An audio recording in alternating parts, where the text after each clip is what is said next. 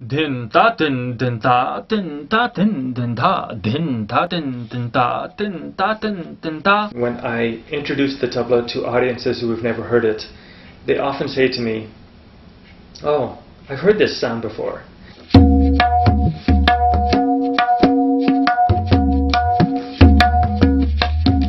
The tabla is spread far beyond the subcontinent, the Indian subcontinent, and it's now being played by many non-South Asians as well as South Asians who are here, who are American and who are Canadian.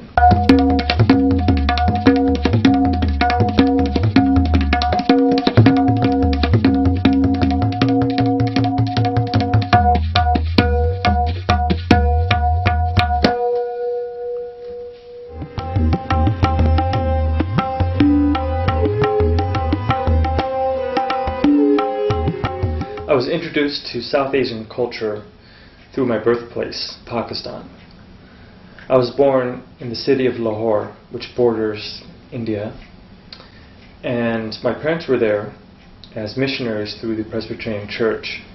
They were doing social work with Pakistani Christians. I come from a musical family. My mother is a semi-professional violist. I grew up in listening to Western classical music all my life. It's at Rutgers University where I encountered the tabla in my adult life at a live performance of sitar and tabla. The sitarist was a very fine performer, Dr. Alan Miner, and the tabla player was Paramjyoti Kochalakota. The word tabla comes from the Arabic word tabl, which means drum. Why is there an Arabic word in an Indian, Pakistani instrument? Well, Muslims came in from the 10th century onwards to India, various invading forces, and those forces intermarried, mixed with the indigenous population of the area that we call India, and a new culture developed. You can say world cultural fusion. It's been going on for a long time, and that's what this drum is about. I moved to Seattle, Washington, where I ended up doing coursework for a master's degree in ethnomusicology. It is there that I met with two very important influences in my studies of tabla. The first was the great Sufi singer Nusrat Fateh Ali Khan. It was his suggestion that I go to Pakistan to study. Another tabla player came named Ustad Akram Khan, and it was then that I really made a very, very strong commitment to tabla. That's what I lived for above everything else. I then made preparations to go to Pakistan to study the tabla further and to see the land of my birth in my adult life. The tabla is a sophisticated instrument. It has a language system. If I say the word ta, I actually can play it on the drum.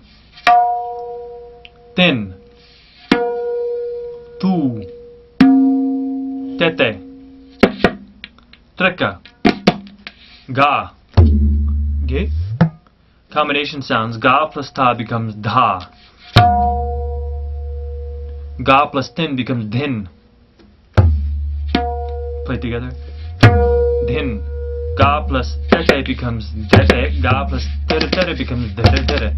So then we can string these sounds all together and get very complex patterns. I went to Lahore, Pakistan in 1994 through 1996, sponsored by a Fulbright grant. I went to study specifically with a very famous tabla player, Ustad Shaukat Hussain Khan, arguably one of the best of Pakistan. He died very sadly while I was there after having studied about 1 year with him. But of the lessons that I got from him, I cherished them, and it was a profound experience. I'll play one of my own compositions that I have based on my teacher's composition. I used that as the base, and I filled it in with a lot of other sounds.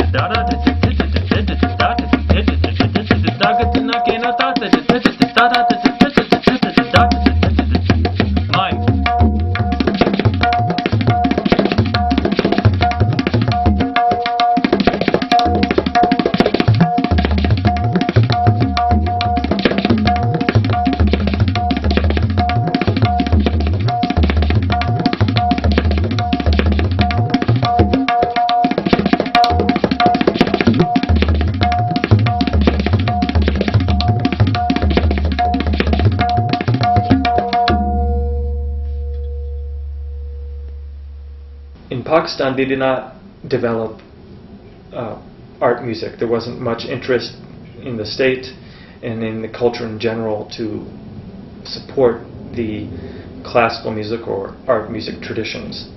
So the great musicians there languished. They got very little attention both within Pakistan and internationally. The tabla players who I met there were very, very welcoming and open to my research. I was one of the only foreign researchers to actually go there and look at their classical music tradition. I spent a lot of time with the tabla makers, specifically with one very dear friend of mine, Rafakat Ali. I also was learning the language Urdu and studying about the culture in general.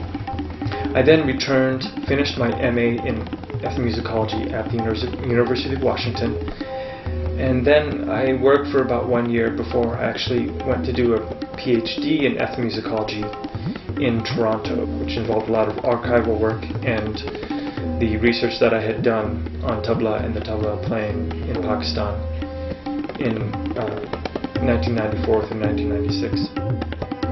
I'm now working at the School of Library Information Science, Kent State. I'm going to school there full-time as a master's student.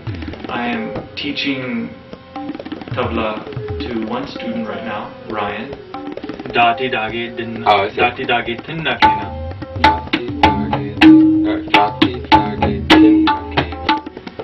And he's making very good progress. I've done a few gigs with a number of different people. Hans Utter, the sitar player and guitarist. Tony Harrington, aka Dr. X. And with another fusion drum and bass band called Glitch Titanic. Overall, musically, I'm doing quite well here in Columbus. It's really nice to be here. The sounds of this instrument have been sampled on CSI, Law and Order, all kinds of commercials, electronic ambient sound. A lot of hip-hop artists have sampled it. You hear it a lot on NPR as well, just this ambient music.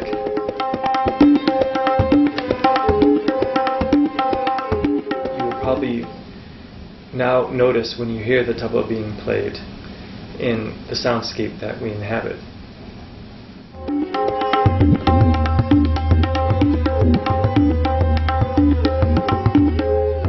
Tabla is a blissful sonic experience, both for the performer and the listener.